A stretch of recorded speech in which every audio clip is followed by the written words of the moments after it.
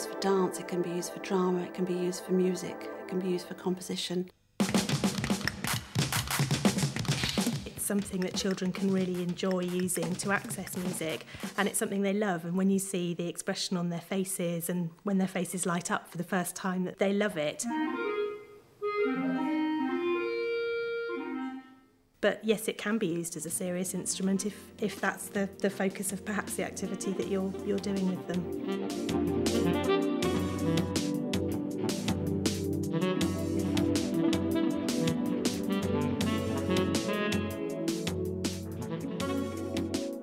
My colleagues within the Bournemouth Symphony Orchestra use the Soundbeam unit in a very exciting way.